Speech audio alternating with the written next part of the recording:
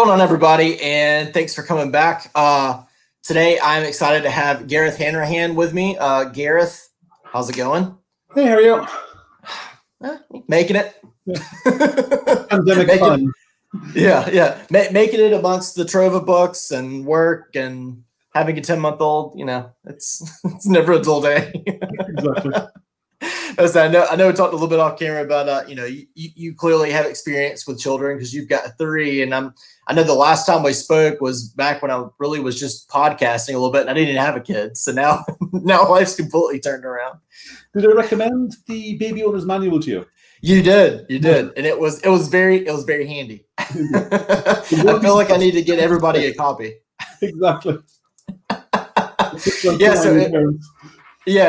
anybody that's expecting or is planning on having children in the future, the baby owner's manual is perfect reading, especially if you have limited to 0 experience with younger siblings. But you can unclog a printer because that's yes, the same way.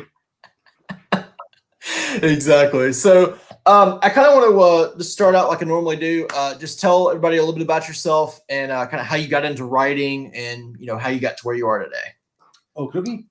I started writing really back in college, doing tabletop role-playing supplements and adventures for those, and that sort of began into doing some sort of freelance writing on the side for tabletop role-playing companies.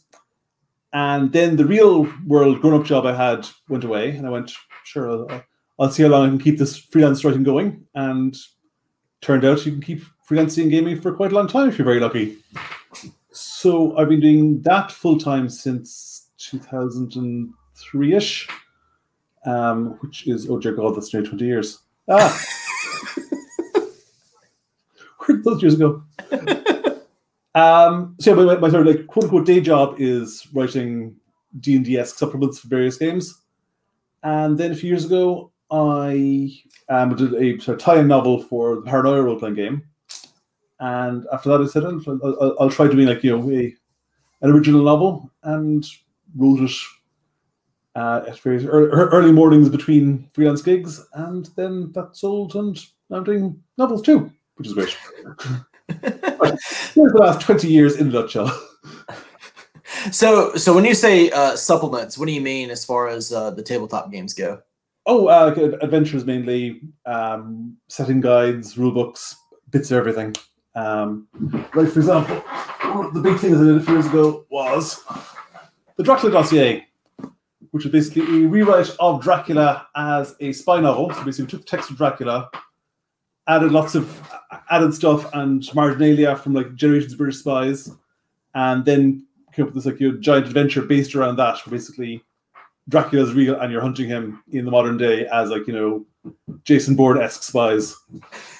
And you use Dracula as the text to go through to find all these clues to various locations and uncover the secret history of Dracula and his machinations. Interesting. Huh.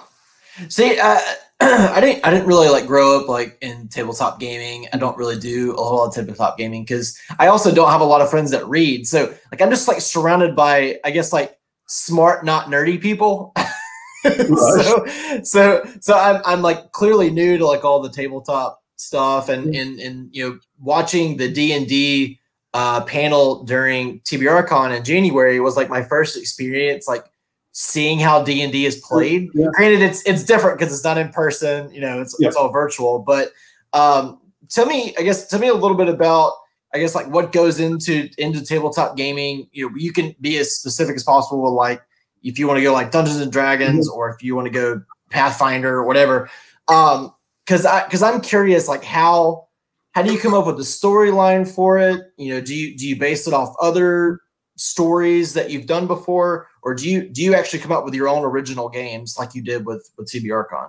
Oh, it depends. I mean, firstly, I draw a distinction between doing it as a job, which I do, where I write stuff for publication, and your home games, because as is pointed out, role-playing is a bizarre hobby in that people don't not everyone who reads a novel goes, oh, I'll write a novel. Not everyone who watches a Marvel movie goes, oh, I'll go home and film my own movie. But role-playing games, by their very nature, they expect the audience or the participants to be creative on that level. Because when you buy a role-playing game, what you're getting is a set of rules for adjudicating the situations that happen in the story, but they don't give you the adventure. But you have to cope with that yourself, or even if you take a published adventure that IRC has written, that's basically just a script with suggestions and here's the opening scene, here's what might happen next, here are possible things that happen down the road, but the GM still has to work all those into the game and work out how you sort of build the connections and build on the material. It's much more sort of a sort of collaboration between writer and games master. Mm-hmm. But the basic concept is games master describes what's going on, players say what they do. It's like ongoing conversation describing an evolving story with dice. I gotcha. Because it's almost like you're playing a game, but you're also it's like narrating a story at the same time because you're coming up with it as you go. You're narrating, you're generating it. There's a huge debate in role playing games over where the story actually happens and what constitutes a story. Is the story the thing that's that's the GM plans beforehand and the players play through it, or is it what's discovered afterwards? Is discovering in play concept where no one knows what exactly is going to happen because of the dice and the random decisions of the players and so forth. And that's one reason why I love it. It is this every game session is different, and even when people are playing the same adventure, they'll go through it in different ways. Mm-hmm. I started out writing games for conventions where you'd have 6 tables all playing the same 3-hour adventure, and then you meet up afterwards, and each table had a totally different experience. They go what did you guys do when you got to the inn? Oh, we burnt it down. You burnt it down. We met the innkeeper. It was great. He was a great guy. We loved him. We killed the innkeeper. I gotcha. Yeah, because I feel like it'd be something that I'd really enjoy. If I had the party to do it with. But I have no nerdy friends that are around. I feel like that's why I'm so into the book community and the Twitter community and stuff, and talking to authors and talking to other readers, because I just don't have that. Even I sit there and try to talk to my wife about a book and she just rolls her eyes at me. So the one advantage of these days is it's all online. Every gaming group in the world pretty much has moved online in the last year and a bit. So yeah, there are always one shot stuff. I'm going online. I need to join one, I guess. I need to find the time to do that. That's the other trick. I barely find the time to read. So trying to set aside a couple of hours. Yeah, and there's a well-known phenomenon of people having kids and then stopping gaming for a few years. Yeah. Multiple kids in the last 2 years, so we've been on hiatus a lot. Yeah, I can imagine. But then you wait 6, 7, 8 years, and then they want to play. Yeah. I've kind of converted my daughter already into being a reader. So she's only 10 months old, but every time she's in her play area, she's always grabbing books and thumbing through them, and I'm like, all right, I like this. So I'm already, yeah. so I'm like, all right. So I'm going ahead and stacking her bookshelf and going, okay, this is the first series that we're going to go through, and I try to read to her as much as possible. Granted, some of the bigger books, it's really hard to get through them because you're only getting 2 or 3 pages in a session. But it's a lot of fun. So if I can get her into that, but see, then my wife is like, but she's gonna be in dance and all this other stuff. I'm like, can I just have a nerdy daughter? Is that okay? Read in between classes. But yeah, we're already doing fantasy, man. We're already talking about we read a series on glitter dragons. Oh, it's been amazing. But so next question for you. So we've got into kind of how you got into writing. Clearly you've been doing it for a little while in the RPG sense, and then now with a few published novels. But tell me a little bit about your writing process. How has it changed kind of from the beginning? When you started writing for these tabletop RPGs, and maybe have you used a lot of that knowledge in the way you progress through a novel? I mean, the huge advantage of starting at a relatively young age, doing it full time, and also working in a field where the pay was not great, even by the standards of like, you know, novel writing and so forth, is that you sort of like learn to abandon any idea of like, oh, I must have like, you know, the right conditions. I must like, you know, I can only write if I'm like, you know, at my desk and so forth. And you just go, need words now. So I'm pretty good at sort of like at writing under any conditions anywhere. And also, certainly with role-playing games, to lesser extent with novels, I've been pretty good at sort of like, you know, getting the structure of a book in my head before, like, even before I start. Like, you know, with role-playing writing, for me, there's very little sort of discovery of like, oh, what's going to happen next. I will like, you know, once I have a project and I've thought about it for a day or two, I'll have a fairly good idea of what should go into it. So basically the process is basically just like sitting down, knocking out X words a day and clocking off. Novels I'm finding harder because I don't have the same sort of or not intuitive, but like, you know, sort of like length of experience with them. But hopefully I'm getting faster with each one. Because you plot out all of your books, right? You don't, or do you pants at all? I do. But what I found I do is I find it very hard to get the novel started until I sort of have the right feel for it. So the first bit is always like, you know, I'll write like, you know, 10 or 20,000 words, just trying to like find the voice of the characters and like throw out some random ideas for story and so forth, and not really have a clue what's going on. And then once I've gotten that sort of initial sort of foundation layer done, I can go back and sort of like, you know, okay, what was I talking about? Who are these people? What am I babbling about? And then I'll write an outline, and then I can like go in and write a couple more chapters, and then I'll stop again and go, okay, hang on, where is this going? Does any of this make sense? So it's sort of like, you know, it's plotted, but not the whole. I can't yet anyway plot the whole thing out from start to finish, but I can plot like, you know, the next 5 chapters out with some level of certainty and a rough idea of the next like, you know, 20 or so, and a vague inkling of the ending. Just vaguely. I kind of know how it ends, maybe, possibly. I know how it could end, but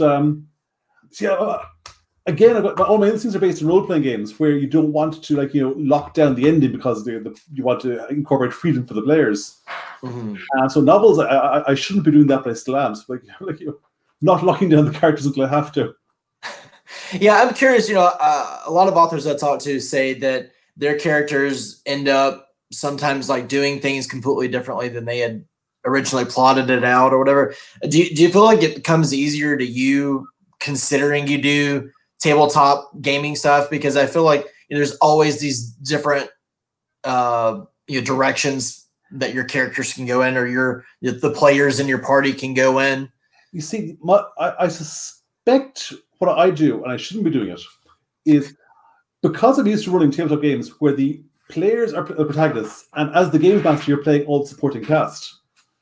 What I often, when I read is my supporting cast start running off to interesting things, and they're going, no, you don't get to be the star of this scene. Back in your box. You're supposed to, like, you know, be a vague threat for one scene, then go away again. Which is why I think the Black Iron Legacy books have such a large number of viewpoint characters, especially like, you know, like small, like, you know, 1 or 2 chapter ones, and also why some of them are villains, because like, you know, my villains are sort of and my supporting cast are popping up going, we have our own ideas about how this is going to go. Yeah, and you know, I feel like it was really interesting. We can get into this a little bit more, you know, a little bit, but you know, the opening chapter of the Gutter Prayer, when the chapter is from the point of view of a building, it's like the most interesting intro chapter I've ever read, but I absolutely loved it. And so, like, you know, you don't have many people writing chapters from the vantage point of buildings, so I feel like we need more of that. Yeah, well, there's more of us in the books as well, but see, but that's what, like, that chapter was written, it was pants. Like, I had no idea what I was doing. Why is this building right to me in the second person, going, like, you were up the, like, you know, you see these people climbing along your roof, they're like, what? As I'm typing it. And then so sit down after I go, okay, right, why was that happening? Why? And like, you come up with an explanation as to the random stuff I typed out. Yeah. I gotcha. So tell me, who are some of your writing influences, or maybe some of the authors that you read growing up that kind of were like influenced you to get into this type of thing? I mean, Tolkien sort of looms large over everything I do. My mother introduced me to Lord of the Rings at a young and impressionable age. The first role-play game I ever played was a Lord of the Rings game. And I've done like lots of work in Middle-earth. And so Tolkien's like sort of very much the bedrock of how I think of fantasy all the time. Either Tolkien or sort of reacting against him. I was a huge William Gibson fan, and like the Gutter Prayer books are like sort of fantasy cyberpunk in a lot of ways. Robert Holstock, who isn't as well known, but did some fantastic weird fantasy set, like set of the porous boundary between our world and this fantasy realm in the Mythical Wood series. Who else? Lately, Jeff Vandermeer has been a huge sort of like reference point. I keep pressing the two books I press on people are The Baby Owner's Manual and Wonder Book, which is his guide to writing fantasy. And they possibly shouldn't be combined. Who else? I'd be pretentious to mention Umberto Eco because Foucault's Pendulum is one of my favorite books ever, and the book I sort of press on people, and they appreciate that even less. Because I mean, my book starts with like building in the second person. Foucault's Pendulum like hits you with like your untranslated what you call it, Aramaic in the opening chapter. Oh gosh, it's fantastic.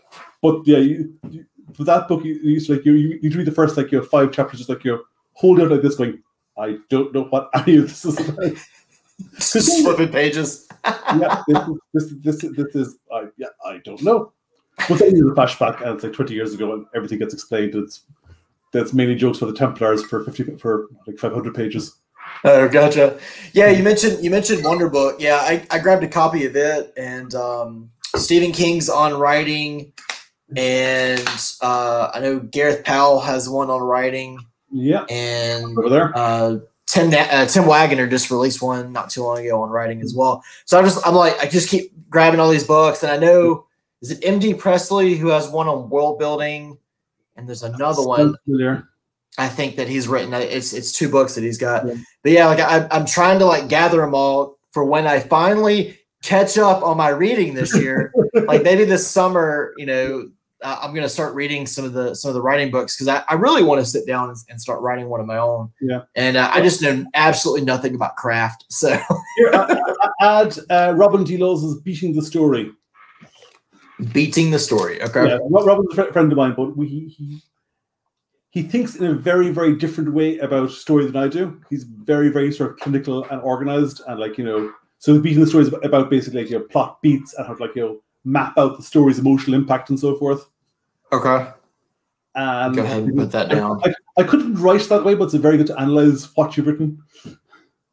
Okay. All right. I've got it wish listed now. So. Yeah, because granted, I'm not as well read as a lot of people in my circle, and they like to tell me that. All the books behind them. Yeah. These are for collectors' purposes. Yeah, I literally get them and then shove them. But I've only been reading for about 5 or 6 years. I mean, I read a little bit in elementary school, a little bit in high school. I read like Harry Potter when I was younger, and then I read a lot of Dean Koontz in high school because my dad was like, "You got to read this guy," and then that kind of got me into King and so forth. But I feel like I've read a lot of different authors, and I kind of feel how they do their prose, and how they do approach to world building and characters and so forth. So I'm like, okay, I get it. Like I know what makes it good, but I feel like I can't when I think about writing dialogue, I'm like, no. I'm just gonna write the story, and the characters are just kind of there. They don't talk at all. they just see what's around them, and they just keep moving on. It's kind of like Peter Newman's The Vagrant. He doesn't like talk at all. I've read, but I really wish it was, because I heard it's completely mute. Mm-hmm. But I mean, one thing I found immensely reassuring, which I did last year, there are these books called The History of Middle-earth, which are basically, they're the how Tolkien wrote Lord of the Rings, and basically they go through all the different versions of the text. So his first draft, because he wrote everything out in longhand and they kept the various drafts. So basically you got version 1 of chapter 1, version 2 of chapter 1, version 3 of chapter 1. And the books go through all the differences. And last year I spent 3 or 4 days going through all of them, and I tweeted it all. But it was nice to watch the story evolve and how he had no idea whatsoever what he was doing at all. And it makes me feel a little bit better. It's incredibly reassuring to the Tolkien, who wrote the single most influential fantasy book, the best-sellingest book in history. He had no idea. It's like, and then some hobbits went on a walk, and they met the guy I wrote a poem about, Tom Bombadil. That's the one bit of plot I have. They meet Tom Bombadil, and then I don't know. That's crazy. I guess I need to go look into that, because that's fascinating. Just the fact that maybe this is what I need to do, because everybody tells you if you're going to write a book, just write and write until you're finished. Like, don't think about it and just write. Maybe this is what I do. I just bumble along on the page. Absolutely. And get 100,000 words deep and go, okay, should I read it or should I just go on to the next thing? But the great thing is and what they don't say first is you can go back and change stuff, and all the clever bits come from when you go back and change stuff. Like all the brilliant plot twists and the clever foreshadowings. It's all sleight of hand. It's all added in later. Yeah. See, my thing is my first chapter has to be perfection. Is my issue, because I'll sit there and write, and I get this idea in my head and I throw it all out, and I've got 1,000 words started on a story, and I'm like, I love this. It's great. And I've gone back and I've edited it a few times, and my wife's like, this sounds really good. Have I touched it again? No, I haven't. Because I stopped. I wrote it and then I just didn't do anything again with it. So maybe it's just time to start back on it, and I just go. And then he did some stuff and some other things, and there was this other character. And sit down, type, make words come. The words don't have to be good. You can make them good later on. Yeah. It's a hard lesson to learn, because you feel like you sort of, if you sort of sit there and judge yourself or editing yourself as you're writing, you're more than likely to doom yourself and stop yourself writing. You have to turn off that internal critic for a while. And that's I think that's the hardest part that I'm figuring out, because I've started 3 or 4 different stories, and I just go back and critique myself every single time, and it makes me not want to write anymore. And I go, why is writing fun? Why does anybody find this fun? It's just that perfectionist. Yeah, I hate writers who find it fun. Parts are fun, but as a whole. But yeah. But I guess it can be fun when your characters take a turn you don't expect. But other than that, it's just kind of like, oh gosh, I got to get 2,000 words up today. Yeah. Sometimes you feel being puppeteers like he walked up the street. He looked at the building. It was an interesting building. Insert building description here. Yeah. He felt some appropriate emotion at this point. I don't. Yeah. And the weird thing is, often you come back the next day and actually somehow it'll turn to good prose. They're going, I remember writing this and it was terrible. What happened? Yeah. Writing is basically there's a description of reading as staring at pieces of dead tree and hallucinating wildly. Yeah. And writing is even worse. Writing is driving yourself into a series of psychotic breakdowns to entertain people you'll never meet. That sounds about right. Yeah. Drink, I suspect. So you're talking about Tolkien and how it just had just a bunch of what seems like ramblings that just kind of became cohesive in a story. I was talking to somebody the other day about how I never realized that Robert E. Howard was so young when he died, but yet wrote a massive amount of fiction in those just few years that he was writing. Some people talk about, oh, he's a writing machine. I'm like, Robert E. Howard was a writing machine. There are some people for whom writing is this necessary escape valve, or they go completely mad. Mm-hmm. Philip K. Dick is the one I always turn to. You've heard the show with Philip K. Dick's writing approach. Mm-mm. You are Philip K. Dick. you are a young science fiction writer. You have a wife and a child. You work out that if you write 12 hours a day, you can earn X money. X is not enough to live on. If you work 16 hours a day, you will earn enough money. But you physically cannot work 16 hours a day. If you work 22 hours a day, you can afford both your your family bills and the amphetamine habit necessary to write 22 hours a day.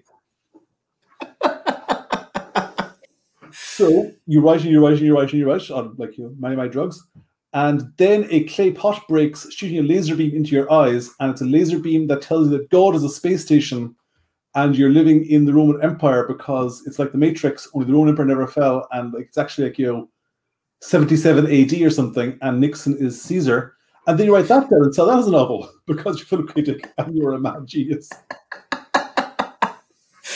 Wow. Yeah, there are different degrees of being a healthy writer. I try and stay on the not laser-like version of it. The not massive amount of amphetamines and writing 22 hours a day. Yeah, maybe that's what it is. Maybe I don't have the drive because I've got a full-time job and I don't need to write to make money. Maybe that's what it is. Maybe I'm going to tell my wife tomorrow, I'm going to quit my job and I'm just going to write. And they don't give me the motivation. I've been told it's a bad idea. I know that's almost. I didn't quit my job. The company shut down. I just didn't get another job. Yeah, I've seen some people that have quit their day jobs to become like freelance editors and stuff, and I just go, man, I don't have. I can't do that. Yeah. And I kind of like my job, so I'm like, yeah. But I mean, you can write at any time in whatever amount you have you can afford. You don't need to do it full time to write a book or to start writing. You can start writing with 5-minute chunks. Yeah, really, it's just a question sitting down at a keyboard and tapping away. Yeah. I just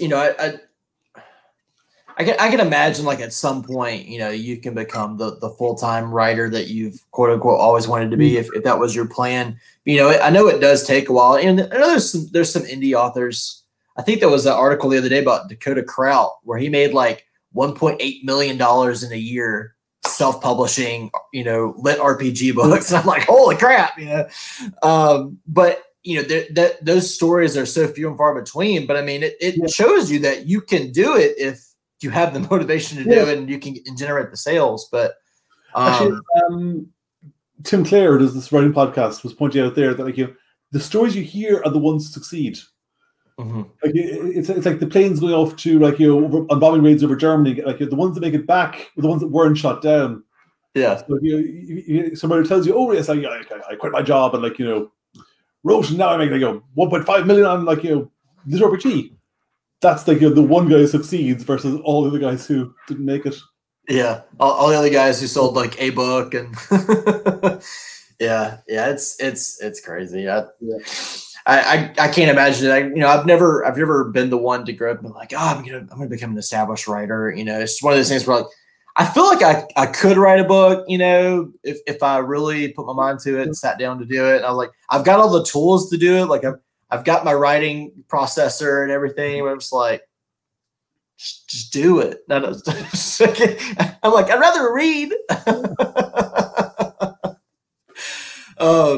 So let's kind of dive into your books now. So before we go on to The Broken God, can you up there?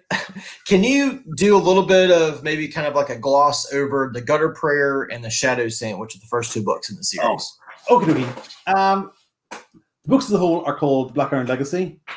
They are not a trilogy, despite scurrilous rumors online. It's set in this sort of steampunk-esque, alchemy-esque punk fantasy setting, so it's quasi-Victorian. In the city called Guerdon. In the setting, gods are real and active and interventionist, but not really sentient. It's more like there's sort of living concepts, living spells, people refer to them as.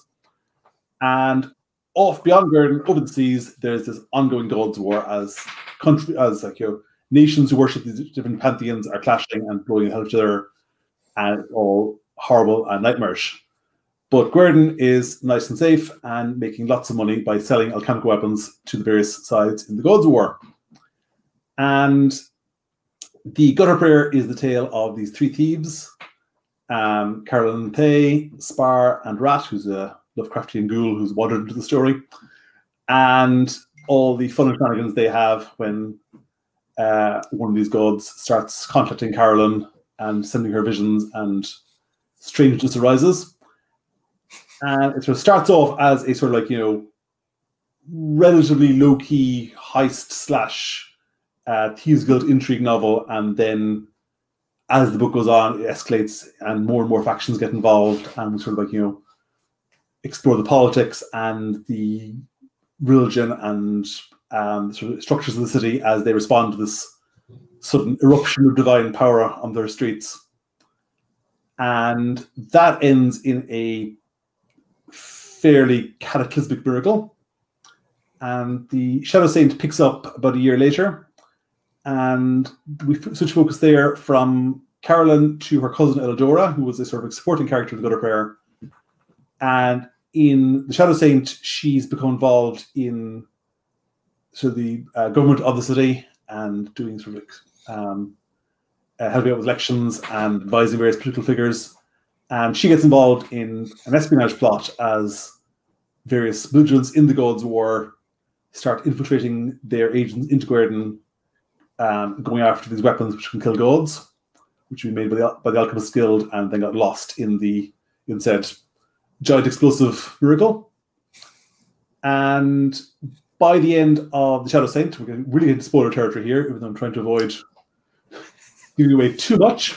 By the end of Shadow Saint, the city is occupied by three different groups. There's the Empire of Haith, who are these like necromancers who are sort of the old empire, rotting and decaying, but still holding on. There's Ishmir, who is the sort of expansionist power, full of absolutely lunatic gods and religious fanatics and very powerful magically. And there's the Girdana, where basically the mafia, only instead of a godfather, there's dragons at the top of each family. And Book 3, The Broken God, is mainly about the Girdana. You've got them occupying part of Guerden and trying to expand their influence there, and all the shenanigans that happen as they go about trying to take over the alchemy trade and extend their power. And meanwhile, Carolyn has gone off on this fantasy epic quest looking for this lost city of Kabesh. And on the way, she runs into this whole island, which is another island taken over by the Girdana. And because she, when she was like powerful and magical back in Guerden, basically really screwed up their plans and killed lots of them and kicked them out of the city. And now they're back, and they also want revenge on her. And she's lost all her power and magical influence. She has to basically navigate this island where pretty much everyone is trying to kill her. And that's the Broken God. So, first of all, I have to give you applause for using the word shenanigans. I always love when people can put in shenanigans in any type of sentence. It's a very underused word, and I feel like it should be not around here. But I can imagine with 3 kids, shenanigans is used pretty often. No, I went to Ireland. It's not. It's very common. Maybe it's just not used much in the South here in the States. That's entirely possible. That's what it is. Gravy and biscuits, which is just like. I feel like the only reason we know the word shenanigans is thanks to the movie Super Troopers. I don't know if you're familiar with that movie at all, but Super Troopers.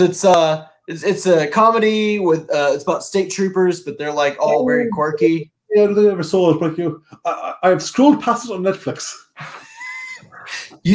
If you ever just get a couple of hours to yourself, I would suggest not bringing the kids in, but watch it. It's a good time.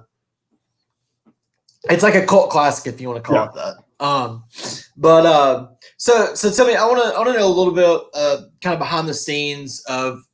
I've always pronounced it as Guerden because of John Banks' narration. But a little bit, kind of where where you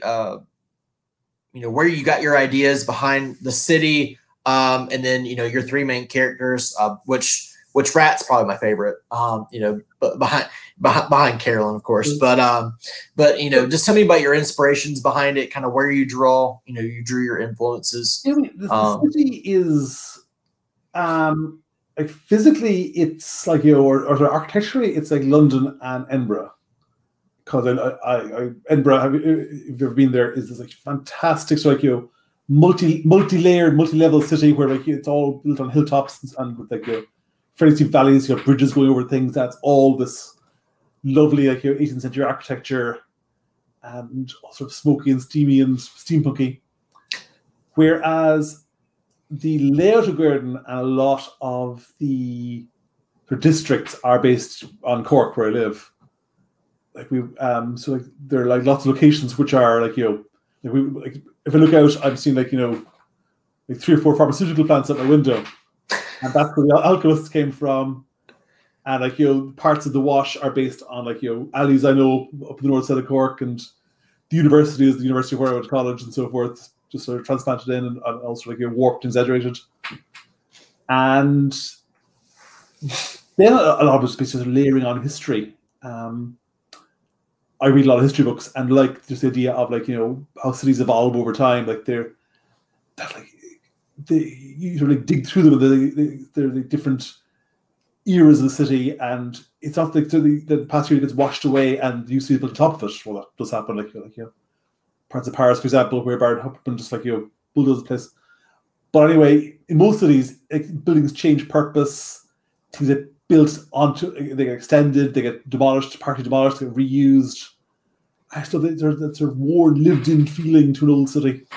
I evoke that in fiction, and then sort of have creatures that have been around since the start of the city, and these like old magics and old powers lingering in the bricks. Yeah. I gotcha. Yeah. Also, I just really like writing about big buildings and weird architecture. Growing up being another huge influence. Okay, so yeah, because you clearly have this old city feel, especially like in the underground and in the tunnels and so forth, because you have these, I guess you could almost like call them old gods, kind of living beneath the city, and then as you get to the Shadow Saint, you kind of see it shift a little bit, but I feel like Gurdon. And I'm sure you meant it this way, but it just feels like it's very alive, in the pages, as you're reading. So you're not only reading about these characters and their lives, but the city is actually breathing, itself, which you always hear that, in most major towns. But like it actually feels like the buildings are moving. Plus, as well, like I find when I think back about like books that I read that sort of linger with me. Often it's less the characters in the story and more just the places. Mm-hmm. Like I would just go back to sort of loop back to Tolkien yet again. Like Tolkien, we often discuss like the locations like the Old Forest or Moria or Minas Tirith or Mordor as much as the characters. Because I think if you sort of paint the big enough canvas, like you can imagine other stories, other events happening in the same places, and it feels very. Or I don't like fan of stories where basically you feel like okay, that's done. Like one possible story could have happened here, and it's happened, and it's done. Mm-hmm. I like for possibly it's like gaming background. I like just like sort of settings where you could conceivably have multiple stories, and where just because this one story is finished doesn't mean the setting is all the juice is being used up. Yeah, because I feel like there's just so much left to unpack from before. All the happenings and the Gunner Prayer. Clearly you've still got this whole underground to kind of to see through and so forth. And you've already spoken about how this isn't a trilogy, and it's you're planning on more books in the series.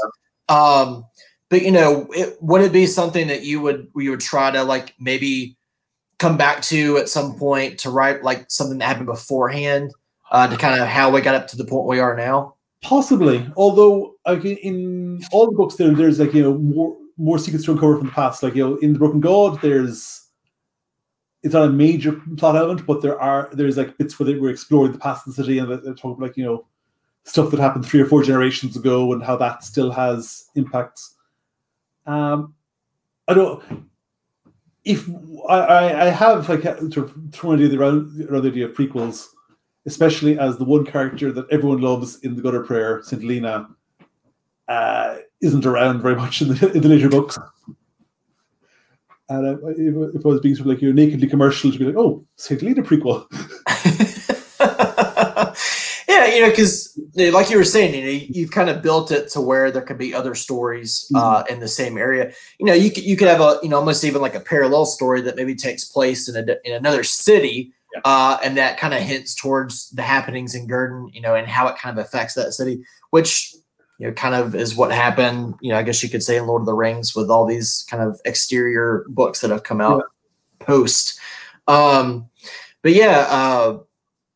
Tell me a little bit about maybe about the creation of your characters. What were your inspirations behind Carolyn and Rat and Spar, and kind of what made them stand out to be kind of those main focal points in the first book? I know they took a little bit of a backseat in the second book. I'm just clearly they're going to be coming back in the third book. Well, Carolyn, I sort of came up with the character basically when I tried writing novels before. I found I was writing, because I had so much experience doing tabletop games, I found I was writing stories that didn't have protagonists. That basically I would be very, very good at setting up the setting and the supporting cast and the sort of initial plot. And then my main hero would sort of go, right, what do you do? But because there's no player there to animate it, they're going, oh, they just sort of stand there and do nothing because I'm expecting a player to pipe up. So Carrie was sort of created as a character who would take on that role by leaping at whatever happened to her. She's extremely reactive and will never stand still. If something happens, she'll either run towards the explosion or away from the explosion, but she will not. She will always react in a fairly violent and stabby fashion normally. So then I had this protagonist who would basically give a coiled spring who would drive the story. And Spar, who's the son of the former leader of the Thieves Guild and is suffering this disease that's turning into stone. Part of him just came from wanting a foil to carry, who as someone who'd be more thoughtful and considered and would go through the various options and basically be sort of a counterweight to her. And also at the time I was writing, I'd blown a disc to my back, so I was having wasn't a lot of trouble in pain moving, so just put a lot of that into the book and gave him this lethal disease, which is not what I had, fortunately. And then Rat was as I said, the ghouls there are a straight lift from Lovecraft, but sort of twisted a bit. And that was just a great chance to have a character who was a viewpoint character protagonist you get inside his head, but he does not think or appreciate stuff like a human does at all. And part of that was an exercise in seeing how sympathetic and comprehensible you could make a very, very non-human character. Yeah, I can see that. Yeah, the entire time you were talking about Spar, all I could think was that he was Carolyn's rock because he's a stone man. There are far too many stone puns in those books. There really are. Yeah. So, like you said, this isn't going to be a trilogy. How many books do you have currently planned for the series? I know clearly it kind of it's pushed as a trilogy right now because that's what the books we know of. It's not really pushed, but people assume very reasonably that 3-book sequels a fantasy series, right? for which we can blame not Tolkien but paper prices in post-war England because they had to split up Lord of the Rings. Anyway, my current plan is to do 5 books. And that basically the first 4 will be alternate between Carrie and Eladora as the main viewpoint characters. So book 4 will be Eladora, and then book 5 is the grand finale. Everyone comes together. That's it. As I said, there's scope for more in the setting. So either spin-offs or prequels, sequels, or interstitial books could fit in the middle there. Okay. Yeah. Such as the plan. publishing is established as a strange and chaotic environment. So we'll see what happens. Yeah, especially with pandemic and all that kind of stuff. Yeah. I recommend not having your book 2 come out just before the pandemic starts. I know, right? Or you could just be like a lot of people I spoke to last year, where they had their debut come out right at the beginning of it. Yeah, that was rough. Yeah. But so tell me, what are you working on now? I know you've got, speaking of Tolkien, you've got some Lord of the Rings stuff going on right now. But can you tell everybody a little bit about what you're working on right now? Right now, for one publisher, for Free Legan, I'm doing supplements for their new One Ring role-playing game, which is the licensed Lord of the Rings game. I've been working on Moria for them for many, many years at this point. Project has gone through an awful lot of internal changes and so forth, but it's going to basically, your guide to the lost city of the dwarves and expeditions to get to find the treasures therein. But before that comes out, because that's been backburnered yet again, I've written a large chunk of the Eriador supplement, which is basically the Lost Kingdom of Arnor, which is like the North Kingdom of the Dunedain, and basically trying to fill up details on the north. So there's stuff on Parabad, which is this. By the time of Lord of the Rings, it's this ruined city, but the role-playing game is set about 50 years before Lord of the Rings. So basically, you're playing in the era where Aragorn's off on his errantries before he becomes the chief of the Dunedain, and Bilbo has come back from his trip to the Lonely Mountain. Smaug is dead, but Frodo is still a young kid, or be born at this point, or just about born. I don't know exact dates. But basically, you're playing with the slow build up towards the War of the Ring. Sauron is back in Mordor, and Mount Doom has arisen as woken again. But the full force of the war is yet to begin. I've been working on the North Kingdom supplement for that, which has been fun to fill in little gaps in Tolkien and find little places where you can sneak in stories. As I can imagine, there's plenty of places to sneak in stories. Think about Tolkien. It's like being in.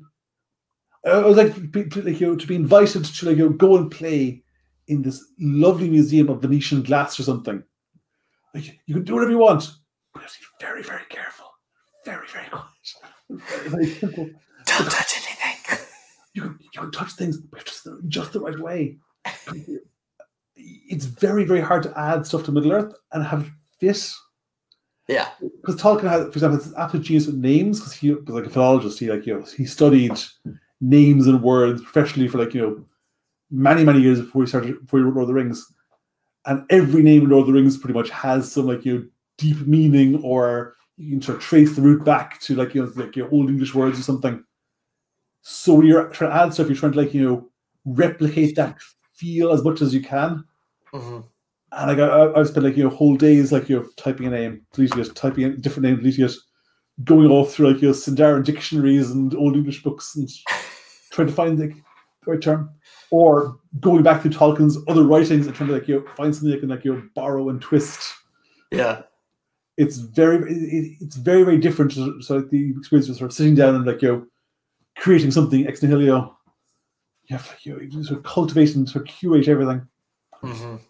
So that's one thing. Another thing I'm doing, which is far more relaxed in some ways, is I'm doing an adventure for 13th Age.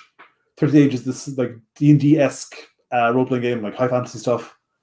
And for that, I've been working on this thing called Prophet of the Pyre, which is this epic level or epic 10-level campaign.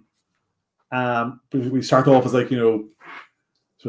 farm boys and starting off adventures, and over the course of the campaign, you will rise to challenge the gods and the full epic scope of fantasy series in one book. Although at this point, it will be one very, very large book as the word is increasing. They're the main things I'm working at the moment. Coming out at some point soonish, I hope, is the Borellis Connection, which is a campaign for the Folded Green role-playing game Folded Green is this 1960s Spies versus Cthulhu game. And the Brothers Connection is this world-hopping campaign based around the heroin trail. So you start off in like the jungles of Southeast Asia, and you go to Turkey, you go to various places in Europe, you go to Marseille, following this like international heroin trafficking / mythos cult investigation. Interesting. It's fantastic. To write, although as usual for any writer, like your Google history becomes this like please don't arrest me. Yes, I just spent the last day learning how to make heroin, but it's for a good cause, I swear. But it's for a book. It's for a book. Yeah, just like how does a body look after being beaten with X object? So someone undetectably. Yeah, exactly. So how about in the broader publishing world? Do you have any new series you're working on? Yes-ish, and it hasn't been announced yet, and I'm not supposed to talk about it. But there is a non-Black Iron Legacy thing in the works, which will hopefully be announced before too long. Or they'll wait until the initial flood of publicity for the Broken God has gone away before announcing it. Yeah. But yeah, that is due end of the year for the first book on that. So we need to get going on that. Awesome. Fantastic. It's a bit more. It's less aggressively in your face weird than the Black Iron Legacy books. But that's more sort of like lulling the reader to a false sense of like security and normality. I had to say, I remember I think I saw either Peter McLean's blurb when the Gutter Prayer was first announced. I can't remember exactly what it was, but everybody kept saying it was weird fantasy. Yeah. And I was like, I wonder what they're really talking about. And then you read it and you're like, that was a bit odd. It was good. It was odd. so I guess it's time for some straight-laced fantasy. A little bit. It's got elves in it. They're called elves. Okay. Yeah. They don't have some kind of odd name. I gotcha. Well, cool. We'll definitely look forward to that. Well, Gareth, I appreciate you taking the time to come chat today. Clearly, we're excited about The Broken God coming out on May 18th. And for everybody watching, if you haven't checked out the Gutter Prayer or the Shadow Saint, make sure you read them in order. Gutter Prayer, Shadow Saint, and then Broken God when it comes out on May 18th. But definitely check them out. I think they do actually put numbers on them somewhere. Yes, they do. See, they have numbers. That's your clue. There you go. But definitely go check those out. Gareth, we'll look forward to your new series as well coming out. Hopefully we can get the 4th and 5th books in the Black Iron Legacy. And everybody check out The One Ring as well when it comes out. I know I saw the campaign on Kickstarter for it. It looked really amazing. Yeah, they earned like, $1 million plus because it's crazy. Well, best of luck on the campaign trail towards Pub Day, and we'll definitely be talking again soon. Cool. Thank you so much. Awesome. Have a good one.